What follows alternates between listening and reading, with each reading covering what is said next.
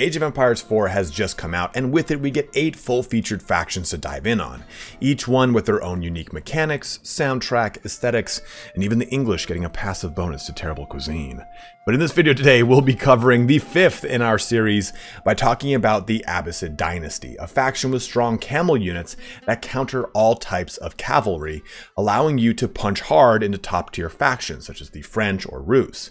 Now, I've covered this in my ranking guide to help give you an overview of each faction, which you can find linked in the upper right corner. The way this video is structured, we'll be going over a general overview of the faction, discuss the unique units, go into the technology specific to the civilization, talk about each landmark through the ages, quickly go over the navy, and then close the video out talking about army compositions, what units thrive, and some basic build order. You can quickly navigate to each topic mentioned by using the chapters linked in both the timeline and the description. And if you'd like to see the other guides, they'll be linked at the end of the video to my playlist that will have each guide as I create it, and you can also find that in the pinned comment below. If this is your first time on my channel, the way I like to do things is upfront the knowledge within so you can decide to stick around to hear me out on what my explanations are. So with that being said, the Abbasids play pretty slow in the earlier portions of the game.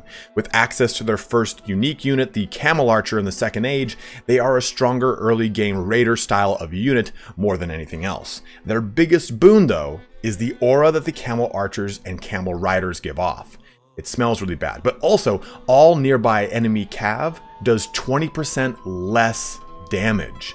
In addition, their riders get a disgusting plus 18 or plus 20 to cav depending on which age they are in. So if fielded with proper support, an Abbasid Camel Rider rush can completely smash out the French Royal Knights. But the Abbasids also get a super strong faction technology.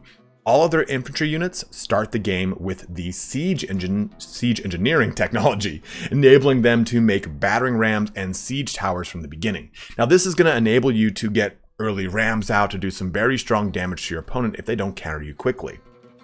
Outside of that, the Abbasids have 2 big faction mechanics. The first, Golden Age, enables you to increase your econ gathering, research rate, and other goodies based off of the total number of buildings you have.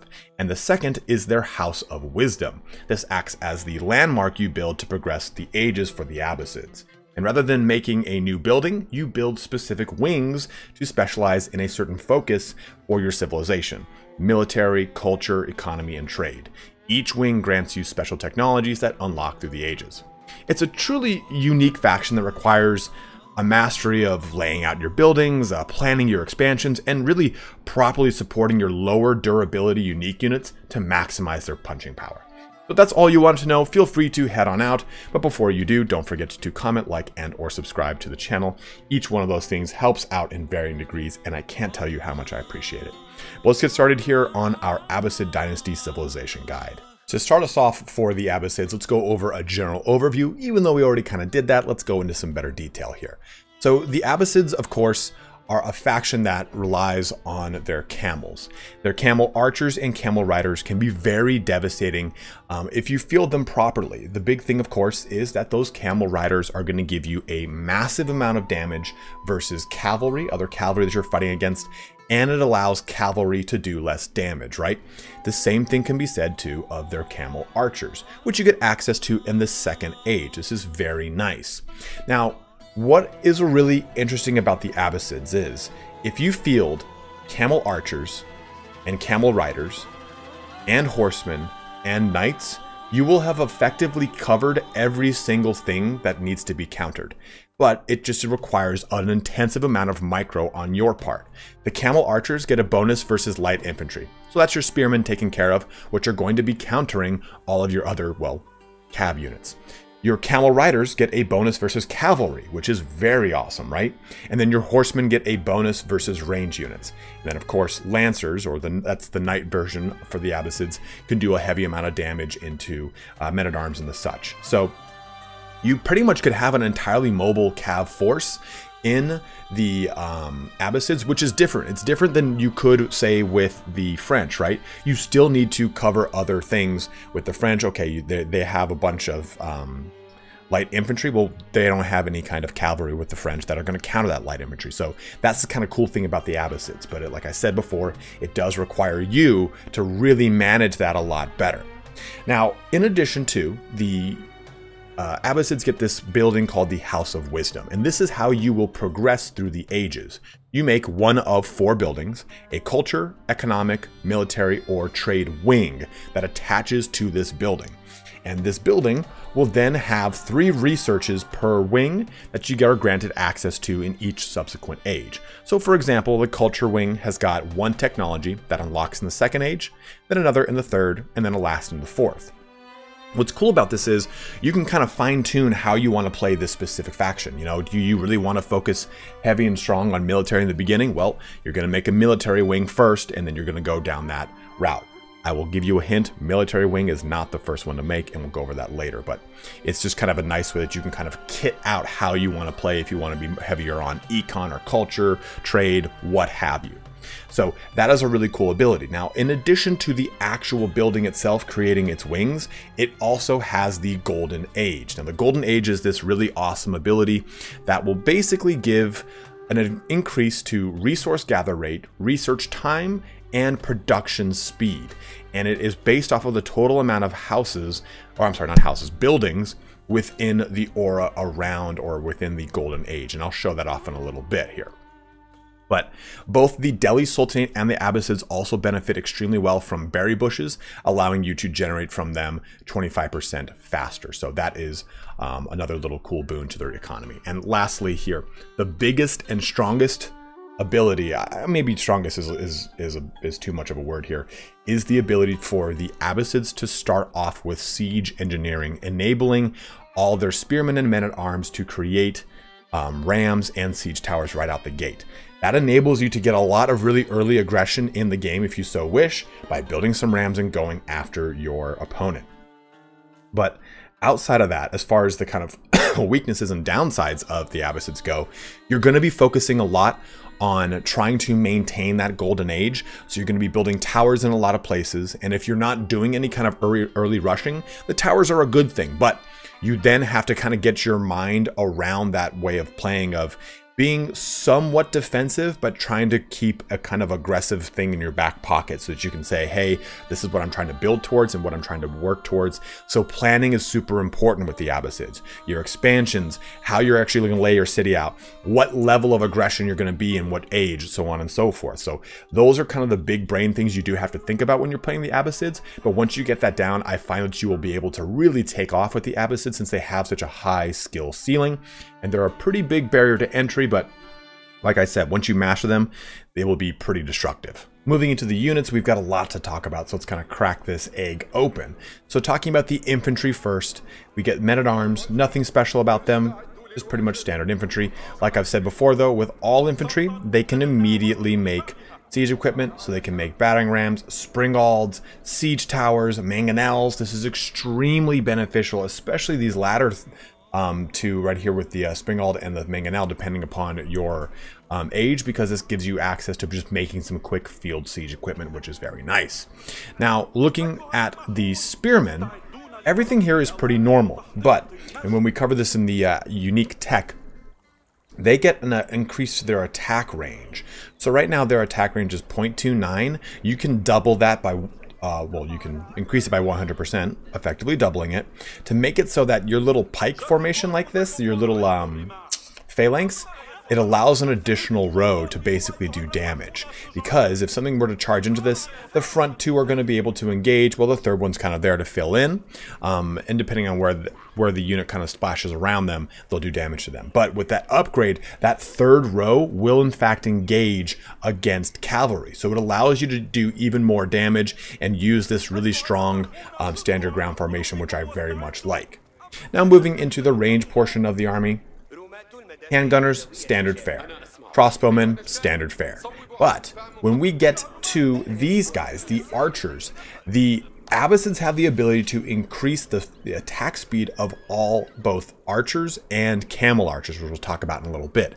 This will make them very effective when it comes to those kind of mid-range, right? That later 2nd age and early Yeah, later second age, early third age, you get a lot of use out of these elite archers as they get better and better with that upgrade to that attack speed. They'll be able to pour out more damage quicker. And of course, they're going to be outranged by, say, longbowmen, but you can still do a lot of damage, especially if you're moving and scooting and shooting at the same time. You'll just get so much, shoot and scoot. You get so much damage out of them. And of course, remember, these are all infantry units, so you can build your siege weapons. Now, moving into the actual unique units here, we get the Elite Camel Rider, just the Camel Rider. All this is upgraded all the way to the 4th age because it looks cool as hell. But you get its aura, the Camel Unease. Camels cause horse cavalry units to deal 20% less damage, which is massive. And these guys themselves do 20 more damage against cav. So that's a 30 total damage coming out of these guys, which is very juicy. You can upgrade them with shields, giving them 3 more armor in addition to the armor you can give them from the blacksmith. They're very strong units. And you can give them support abilities to increase the armor of all of your infantry units by 1 around them. You can increase their speed. You can increase their natural armor too by barding. There's so many ways to make your camels even stronger in the game. And if you push these guys in conjunction with their second age counterpart in the archer, you get even more punching power because these guys are going to do damage versus light melee infantry. Now, it is worth noting when it comes to the horse quote-unquote archer between the Manjadai, the camel archer, and the horse archer of the Rus, this unit does the most damage DPS-wise. Of course, the horse archer of the Rus gets benefits from health benefits from the Rus unique technologies. And the Manjadai can shoot while moving, but these guys, pound for pound, do the most damage, which is very significant. And you can increase their attack speed, all sorts of buffs from the House of Wisdom as well as from the Blacksmith. And now, if you take these 2 units and then match them with Elite Horsemen, you get the benefit of getting a bonus versus range. That's awesome, right? Bonus versus ranged. Bonus versus light infantry, which is your spearmen. And then bonus versus cav. That is amazing. Then you can use these guys, your elite lancers, to break apart men-at-arms. So like I've said before in the overview, you could solely focus on cav and have a really strong force for the Abbasids. And lastly, you get the Culverin. We talked about this in the HRE video, but the only other faction that gets access to the Culverin is the HRE and also the French through their Royal Artillery Institute, or whatever it's called, their special landmark they get on the 4th age. But those are the unique units here. Let's go now into the technology. With technology, we get a lot of unique things going on. So for one, almost no building in the Abbasids builds technology other than the House of Wisdom. Like, no unique technology, I mean. You get your standard stuff from, say, a blacksmith and your upgrades at barracks and whatnot. But all the unique technology is housed in the House of Wisdom. This is, of course, what forwards your civilization throughout the ages by building respective wings. So let's go through these first 4 first. You get the Phalanx, which is going to increase the attack range of spearmen by 100%. Your camel handling, which increases the movement speed of camel units by 15%.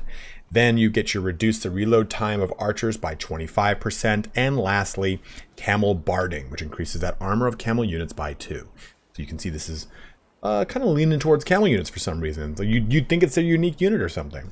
But we have over here all of the research upgrades. And the way that these are divided up is they're divided per column. So each column is a different wing. The first one here is the culture wing. This is military. This is the, not civic, but economic wing. And this is the trade wing. And then each row corresponds to an age. This is the 2nd age, the 3rd age, and the 4th age.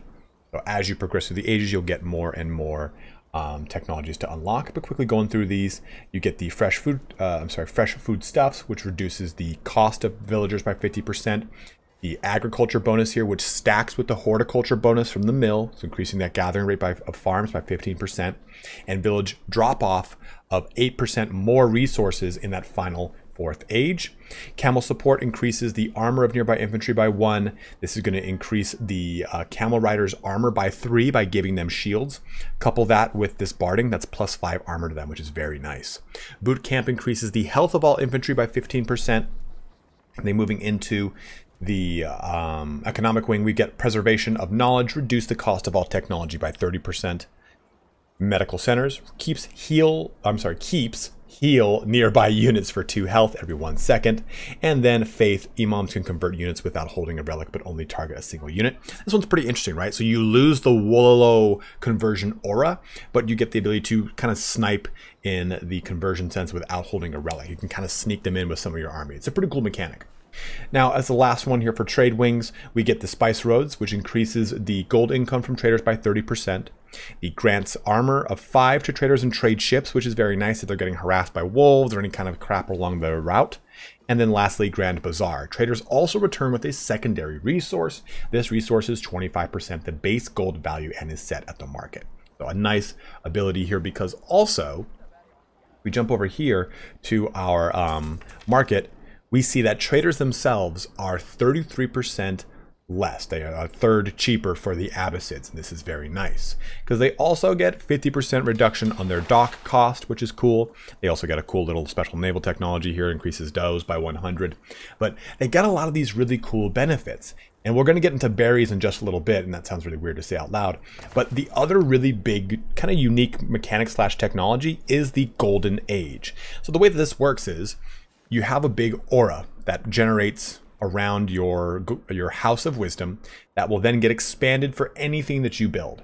See houses here, you can see the mosque, madrasa, all that stuff is expanding that golden aura here. And that aura, as more and more buildings are built into it, it increases your village gatherer rate by 10, 15, or 20%, and then increases research rate by 15 or 20% in the latter 2 tiers, and then the last tier increases production speeds by 20%. You can see getting to that third golden age is very crucial. The first 2, pretty easy to jump into. You just kind of have to keep building and building, and you'll get there very fast, but you're going to have to make a lot of buildings and really plan out how your expansions work and everything like that, because you can connect other locations. Let me give you an example here. So take a look at my little military district I've made. I click on one of my villagers and I click on just an outpost, which I find to be perfect, to be one of like the best ability buildings to increase your golden age. And you can see if every building it says +1 golden age structures. And you can see here that the gates and walls, those don't give me that bonus. So you got to really kind of take a look at what all these things do here. Even the wonder only gives you 1. So you can see pretty much everything except for gates and walls are going to be giving you those bonuses. So let's just say we build an outpost here. So we can see the gold aura is around stuff that's in the golden age, quote unquote. But the stuff outside of it is my military district. So if I go ahead and click this, it immediately puts it in. It doesn't even need to have the building built. So you can kind of cheese it in a couple ways here. But taking a look, that brings us up to 59 of 60 total structures. Taking a look down here at my little expansion, even clicking on the House of Wisdom, you can see even down here where it goes, right? So my expansion here is not connected to that House of Wisdom.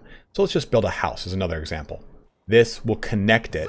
And we'll advance here to the third age. You don't even need to finish completing this. I could walk away and still be in the third age. So this is how you would increase that value. And it is a pretty huge and important boon because it's the biggest mechanic around the overall, around how the, what's these guys called? Around how the Abbasids work. Because as you drop in that age, it's going to, of course, you're going to lose that production speed. So getting those things are really, really crucial to ensuring that your victories happen with the Abbasids. But let me show you something really quick before we jump into landmarks with the berries. We've warped back to the first age and let's go over some berry stuff. But one thing what's worth noting about this golden age, it does also provide, if I hover over this, you can see 5 fire armor to anything within that House of Wisdom golden age area of influence. So let's look back here at our berries, and every berry bush gives us, you know, a certain amount of food, right? 250 right here. Well, the Abbasids, they gather berries at a speed of 25% increase. And this is regardless of whether or not there is a mill there or a town center, doesn't matter, it's going to be 25%. But if you build a mill within range of these berries, you kind of like fortify them. You increase their yield by 100%. So as this thing builds, it's going to increase and it's going to double the berry yield of every single bush. What's nice about this is, of course, you know, you lose out on the ability to gather food from boars, which is that like top tier food right there. But this gives you a very nice, reliable, and safe way to get a lot of really good food from berry bushes. See, now they're all like reinforced. If I click on this, it says 500 out of 250. So berries are going to be a pretty crucial resource to your expansion for the Abbasids. So going through the landmarks here, it's a little bit different with the Abbasids. Like I've been saying, you produce these individual wings, which will then get made into this House of Wisdom. You won't be building any buildings. You can't influence the construction of these by throwing more villagers at them. It comes out at a flat rate of 2 minutes, regardless what age you're at. So the real question is, how do you progress through these? My first one, I definitely always recommend the economic wing. And you can take a look at what each wing is going to give you. It tells you right there in the description. And then you can look at the corresponding technology like we've talked about. But I find that the economic wing, if we build this one first, it gives us access to cheaper villagers. This is going to really allow your economy to really get a good ramp in the beginning, because villagers will no longer cost 50 food. They're going to cost 25 food. You just get 2 for 1 right there. That's a huge value. And if you get a second TC up at the end of your second age, beginning of your third age, you're basically going to be producing 4 villagers for the same cost of someone making 2 villagers. It's a very, very nice boon. In addition to, when you get into stuff like this, agriculture and whatnot in the second age, it's very nice. Moving into that next age, into the third age, we have another choice of wing, and I would say the military wing is a good shot right here. And the reason behind that is because you're going to get access to camel handling, which is always lovely. Who doesn't like nice, smelly camel? But camel support here is going to give you some nice stayability, some nice durability to your infantry. Increases the armor of all infantry nearby by 1. I like that a lot. And then in the third age, you get access to your camel riders. This is going to further increase their durability as well by giving them a nice 3 melee armor. Appreciate that about the golden age there. So these two are my big picks for the first 2 ages, but things are going to get a little different here as we progress forward. So let's take a look at the next age. All right, now it's time to progress to the 4th age, the Imperial Age, and we've got 2 wings that we can choose from.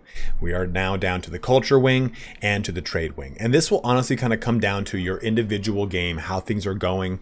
Do you want to get a really strong trade economy set up? Then go for that Trade Wing. Or do you want to just start jumping into research and help mitigate a lot of the damage coming out to your army from the Keep Healing Aura passive in the Culture Wing? Now, my personal preference and what I always recommend is the Culture Wing followed by the Trade Wing, because this is the cool thing. It costs 2,400 food and 1,200 gold to progress to the 4th age. Then in the 4th age, you can make the opposite wing that you did not create. You're not going to be barred out from making that last wing. So you'll always get the advantage of all of these researches. It just kind of depends upon what way you want to get them. And right now, the community consensus for the most part is pretty much just to do the wings in order. 1, 2, 3, 4. So again, we're going to go with culture, then military, then, economy, then military, then culture, then trade wing. I kept calling this one the culture wing. This one is the economy wing.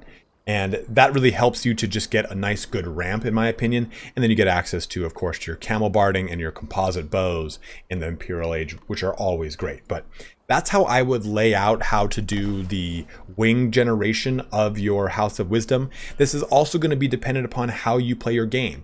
Are you going to be going with a heavy military and you want to get the advantage of getting the bonus to armor for your spearmen on the second age from your camel archers? Then that's the route you're going to take. All this is always going to be dependent upon how you're playing the game, but this is kind of the general community consensus on how to progress forward with the Abbasids.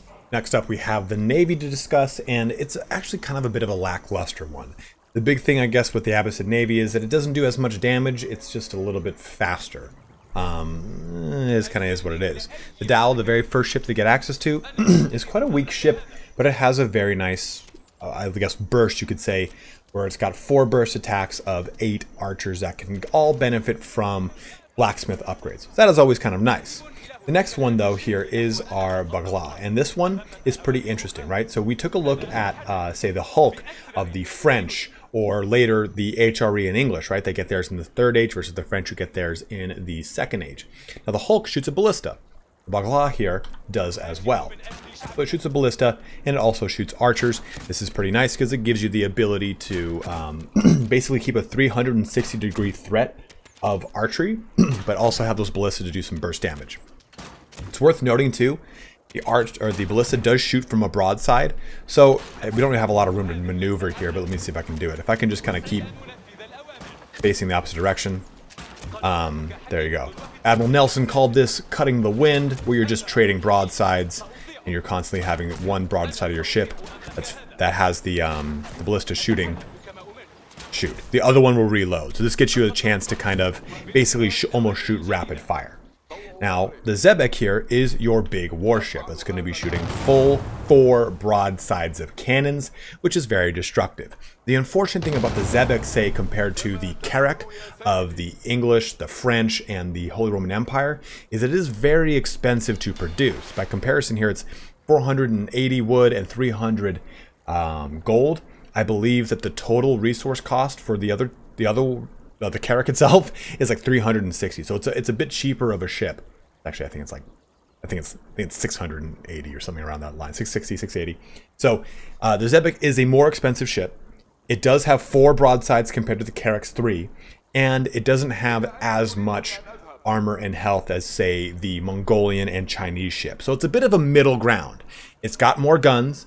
They shoot faster than the Mongolian and Chinese ships, but slower than the Carrack. So you have to have some trade-off here. So you do have a little bit more durability than Carrack. You do get 4 more guns, but you're slower, both attack speed and movement speed, and you're a little bit more expensive. But it is still a pretty cool, big, huge-ass ship. That covers the Navy here for the Abbasids.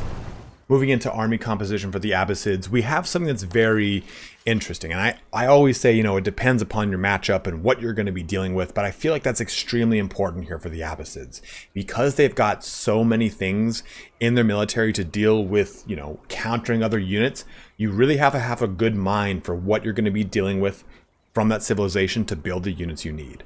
Like, take for example, hey, you know, you're going to be playing against the French. Well, that means Royal Knights in the beginning. So you're probably going to want some spearmen, and they're probably going to want to support or counter your spearmen with archers. Well, that's what you're going to use these guys here for, right? Those elite camel archers are going to be able to get in, do some shots, get out, do some shots, get out, so on and so forth. So it just depends upon the faction you're playing against. Are you dealing with a lot of heavy infantry? Well, you're going to be using a good amount of crossbowmen and some good men-at-arms. Or are they going to be having a lot of crossbowmen because maybe it's the late-stage French? Well, that's where your horsemen come in.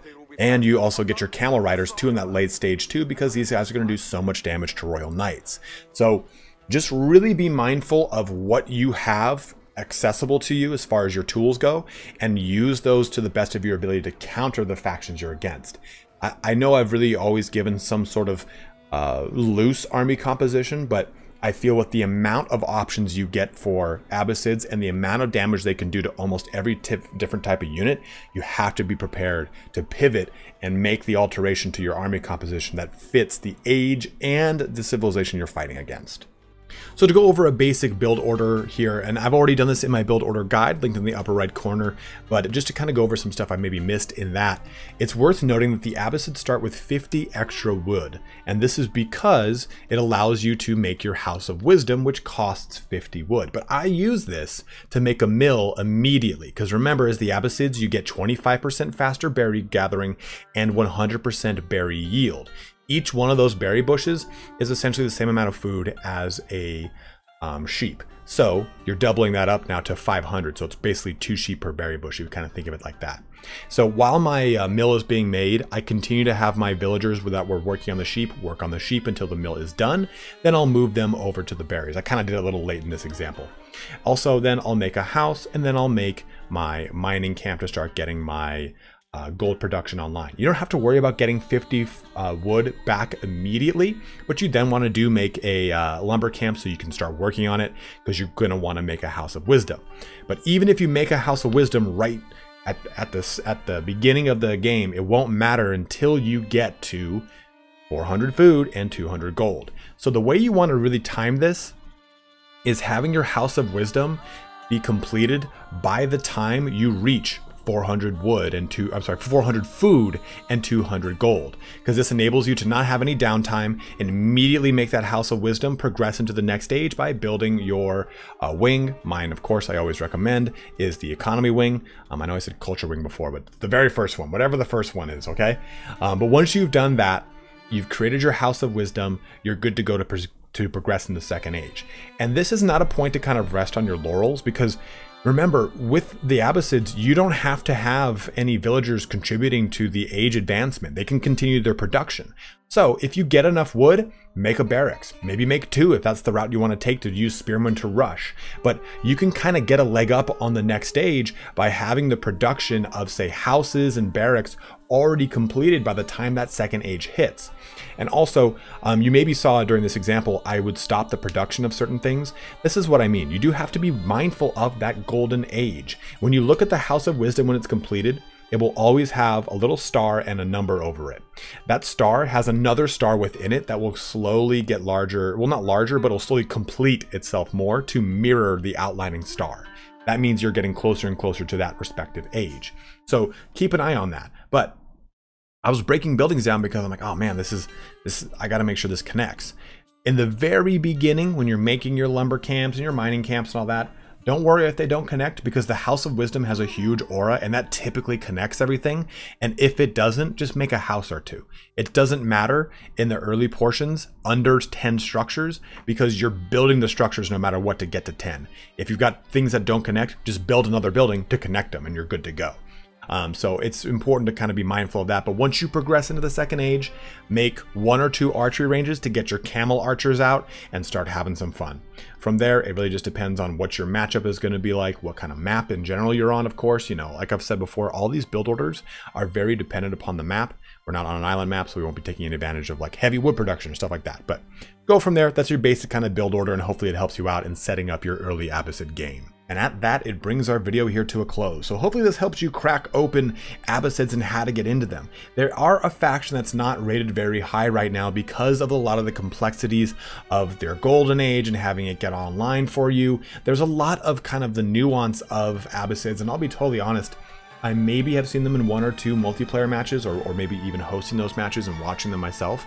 I think it's probably one of the least played factions. I've seen almost all the other ones except for the Delhi Sultanate.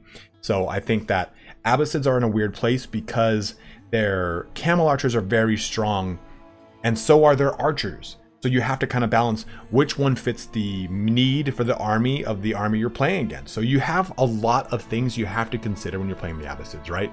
You have to think about these counters, which units you're going to be putting out. And I think that it makes it a very hard faction for a lot of newer players to get into if they're not very familiar with build orders. They're not secure with those build orders, how to build things around, how to even just make their setups and their secondary expansions and so on and so forth. There's a lot that goes into it. So don't be scared of the Abbasids, because they can be a really cool faction with a really high skill ceiling. You just have to put a lot of time into it and really kind of get your mind around the way a lot of their different things work.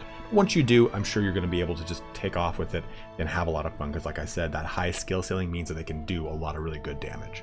But as always, guys, thank you so much for watching here today. If you have any recommendations for build orders, or you have any questions, anything like that, please go, by all means, leave a comment below. I like to make sure as much information is disseminated out to the community as possible. So if you have a whole different way of recommending the wing production or the early build order or what units to use, please let it be known in the comment section. Get all that info out to the peeps. But as always, guys, like I've said, thank you so much for watching here today. Have a good one and take care.